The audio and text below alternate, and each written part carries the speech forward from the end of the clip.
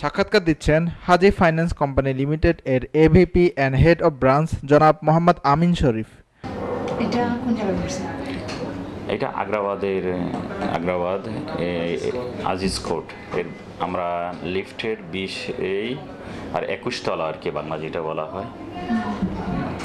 তো আমাদের এটা এই 11ই মার্চ 2019 সালে উদ্বোধন হয়। আমাদের এখানে প্রধান অতিথি ছিলেন যে আমাদের এই যে হজ ফাইন্যান্স কোম্পানি লিমিটেডের সম্মানিত ভাইস চেয়ারম্যান এবং আসানিয়া মিশনের এই প্রেসিডেন্ট, এবং বিশেষ অতিথি ছিলেন যে বাংলাদেশের মানে খুবই পরিচিত যে উনি ইব্রাহিম খন্দকার সাহেব। আচ্ছা, আমার প্রশ্ন হচ্ছে আপনার কাছে বর্তমানে হজের ব্যাপারে মানুষ যে এগিয়ে আসতেছে, হজ যাচ্ছে, অনেক অনেক আতঙ্কের মধ্যে পড়ে যাচ্ছে, অনেক সমস্যা হচ্ছে, আপনাদের এখানে কি কি সুযোগ সুবিধা দেওয়া হচ্ছে?